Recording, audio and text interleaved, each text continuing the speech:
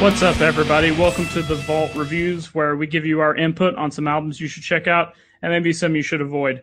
Flying solo today. Brent's not with us, but my name is Zan Morning. I'm here to give you the review on today's album, which is With Sympathy by Ministry. It's a 1983 release. Most people probably know Ministry by the song NWO and some other songs later. You know, they're kind of a metal industrial band, but this album is definitely not that.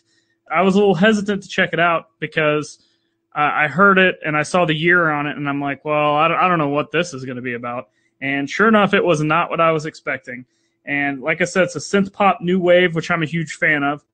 This is their debut album. It peaked at 94 on the Billboard 200. It's a total of 9 tracks, which I think is pretty solid. I mean, any more of this kind of stuff might be a little bit of overkill, but this album's pretty solid, so let's just jump right into it. The first track is Effigy, and it's clear what you're getting, synth pop, but you notice that it's a little bit darker. It's a little bit harder. You know, it's not so kind of happy-go-lucky dance music. I mean, you could dance to it, I guess, but, you know, a lot of the synth pop stuff has this, I don't know, this little bit more happy tone to it. This is a little bit darker, a little bit heavier, like I said.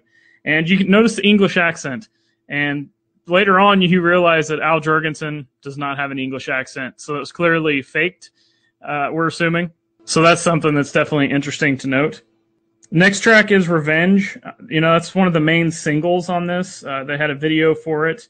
Unlike Effigy, the first track on the album, this definitely has a little bit more of a radio feel to it. It's a little bit easier to digest. It's a little bit catchier. I mean, a lot of these songs on here are catchy, but this one's pretty catchy. It kind of seems like it was written for radio. However, this is a really awesome song. I love it. Next up is actually one of my favorite songs, and that's I Wanted to Tell Her.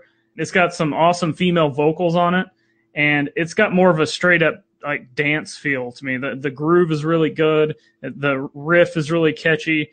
It's got some cool keyboard stuff in it. It's really, really memorable. It'll get stuck in your head, but it's a good thing on this. Next track was Work for Love. Solid, nothing special. And then Here We Go is the next one, and that sounds a little bit more of the industrial sound.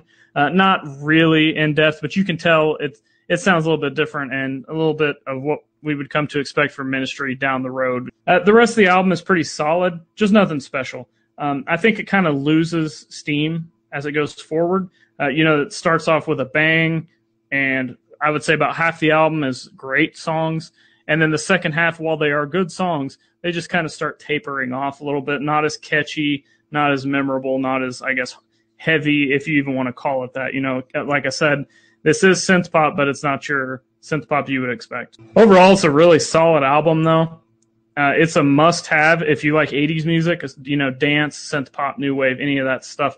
Kind of in vein of bands like Depeche Mode, New Order, Pet Shop Boys, Berlin, stuff like that. This is something I listen to over and over again.